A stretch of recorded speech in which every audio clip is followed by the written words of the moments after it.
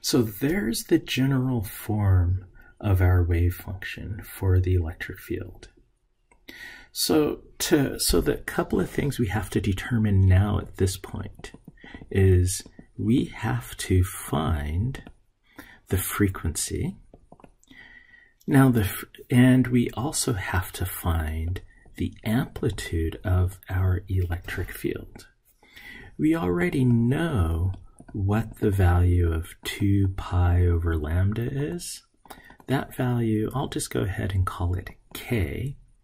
This is K right here. And that value is given to us from the magnetic field, which is 1.38 times 10 to the 4th radians per meter. Okay, so if we could find the frequency and the magnitude or the amplitude of the electric field, we will have then found everything we needed for our electric field function. So let's try and find the frequency. Well, we don't know the frequency, but we have an expression that allows us to find the wavelength of this wave. And we know there is a relationship between the speed of a wave, its wavelength, and its frequency. That is, the speed of a wave is equal to the product of its wavelength and frequency. So this c here is the speed of light.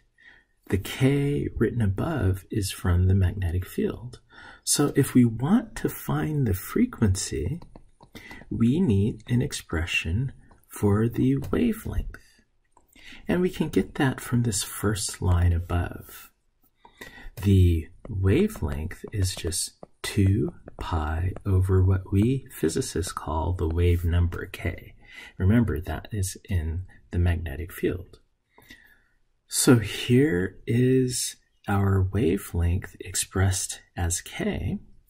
So let's put that in for our frequency term. We have the speed of light over 2 pi k. Our frequency then becomes the product of the wave number times the speed of light over 2 pi. Well, our wave number was given by our magnetic field function to be 1.38 times 10 to the 4th radians per meter.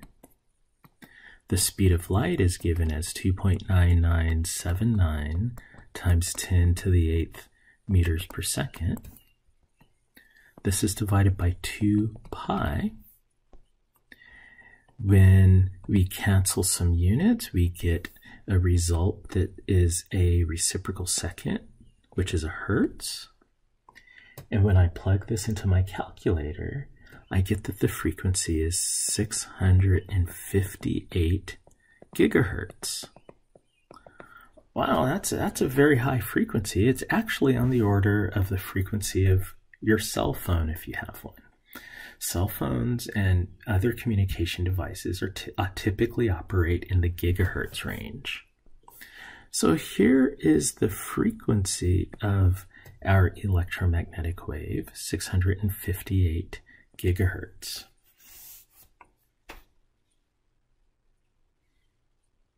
Now, the last thing we need to do to find the function for the electric field is to figure out its amplitude. And to figure out its amplitude, I'm going to use the relationship that the speed of light is equal to the ratio of the magnitude of the electric field to the magnetic field. Now for this problem, that's going to simply be the ratio of the amplitude of the electric field to the magnetic field because the cosine terms are identical. When we rearrange this, we get the amplitude of the electric field is equal to the product of the amplitude of the magnetic field times the speed of light. We were told that the amplitude of the magnetic field is 8.25 nanotesla. The speed of light is 2.9979 times 10 to the 8th meters per second, you should recognize that a Tesla meter per second is the same set of units as a volt per meter. So when I plug this into my calculator, I get 2.47 volts per meter. Now we have just about everything we need to write our electric field function. So remember, we have that the electric field is a function in this form for this problem.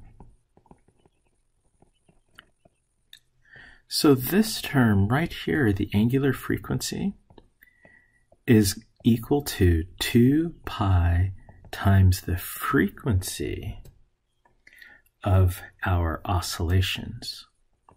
So we're going to take 2 pi and multiply it to the result that we got for our frequency. And when we do that, we get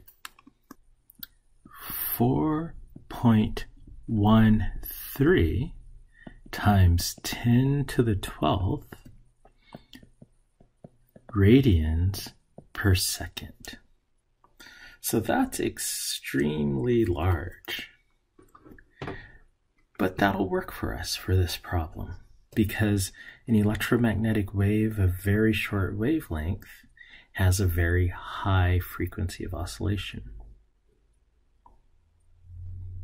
So now we have all the pieces. We could write the electric field function as being equal to minus 2.47 volts per meter cosine of 1.38 times 10 to the 4th radians per meter x plus 4.13 times 10 to the 12th radians per second t parallel to the z-axis.